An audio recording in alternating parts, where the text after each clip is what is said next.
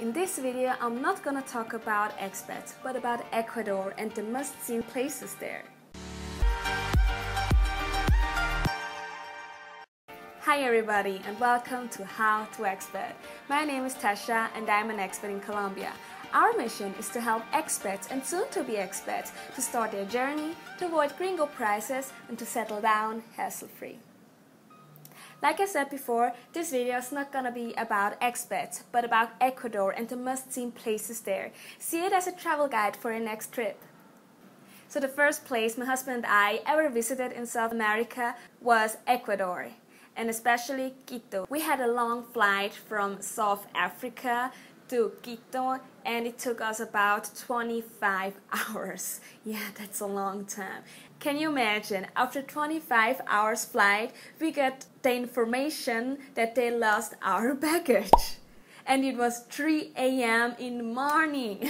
Even though we had a pretty hard start in Ecuador, we had such a great time there. Quito is not only the capital city of Ecuador, but the highest located capital city in the whole world.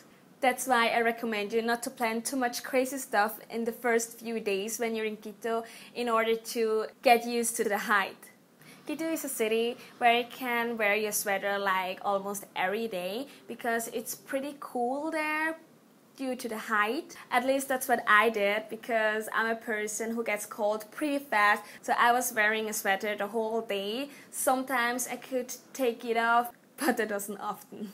So when we were in Quito, we of course had to visit the old town. The old town is packed with history and old churches and historical buildings in general. It was pretty nice to just walk through the streets and just enjoy the view. Quito's old town is also a UNESCO World Heritage, so don't miss out on your trip when you're in Quito. I know I repeat it a lot of times, but it needs to be said. Don't carry your valuable things on you.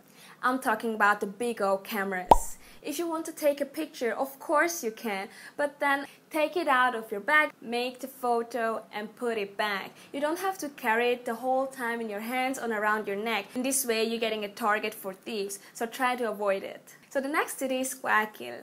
Guayaquil is a really hot weather city. I was sweating my butt off, if I can say this, but it was really hot. I was like best friends with my AC because it was so hot the whole day, and not only during day but at night as well. Guayaquil's weather is kind of similar to Panama City's weather, and if you didn't saw our video about Panama, check it out here. My husband and I visited Guayaquil in first place because we wanted to check out if this would be an option to settle. But it wasn't. In our opinion, it had not a lot of things to do, especially for tourists. Of course, it had some attractions and parks, but it wasn't too busy with tourists, and due to the weather also, it was too much for me to take. For Sam it was kinda okay, but it was too much for me. It's a pretty big city, but it hasn't got a lot of things to do for tourists, and honestly, I didn't felt 100% safe there. I can't tell you exactly why, but maybe it was the vibe, or I can't tell you. I really don't know why I didn't felt so safe, but where we were living in San Borondon, a lot of locals told us about San Borondon because they said this would be the safest place in Guayaquil to stay, and this is because the better earning Ecuadorians are living there. So Guayaquil is a big city with some attractions for tourists and some nice parks, and when you are around, why not visiting it? But in my opinion, it's not worth to spend too long there because there are a lot more to see in Ecuador. So the next city I would like to talk about is Baños. Baños is the center of adventures in Ecuador. No matter if you want to bungee jump, hiking, rafting, or just enjoying the view on the volcano Tungurahua. Talking about volcanoes, Ecuador's got a lot of volcanoes, especially the Cotopaxi is the most famous. It's the second highest in Ecuador and also the most active, and that's why it's such a big tourist attraction. So the next city is Cuenca. Unfortunately, we couldn't visit Cuenca, but we heard a lot of good things about it. Cuenca is the second most important city in Ecuador, and according to the locals, the most beautiful one. And Cuenca's old town is like Quito's a UNESCO World Heritage. Cuenca is also famous for its expat and especially the retirees due to the nice weather throughout the whole year. Let's switch to the coast. First place at the coast is the Esmeraldas province. The Esmeraldas province are famous for its beautiful beaches and is one of the most visited ones because it's only a few hours away from Quito. Next is Puerto Lopez. Puerto Lopez is a little nice town at the Pacific coast where I spent today at the freshly rebuilt Malecón. The next town is Montañita. We only spent a few days in Montañita, but it was pretty obvious that this is a party hub. During the day, everybody's relaxing on the beach, tanning and just having a good time, and at night, party hard.